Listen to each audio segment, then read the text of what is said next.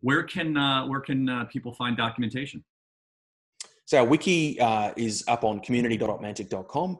There's a space there for NMIS. A lot of the documentation, so a lot of the user documentation is basically the same. The GUI for NMIS itself is basically the same. You still use the same tools that you've been using to add and delete nodes and edit the configuration in the GUI. You can do all of that using just the NMIS GUI. So that fundamentally, that documentation doesn't change.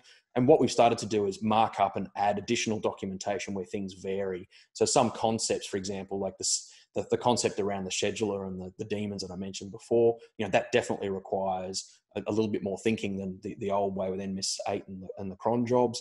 Although that worked really, really well, it does work differently. So that's documented separately. But all of that's together in the wiki, on the NMIS wiki, up at community.opmantic.com.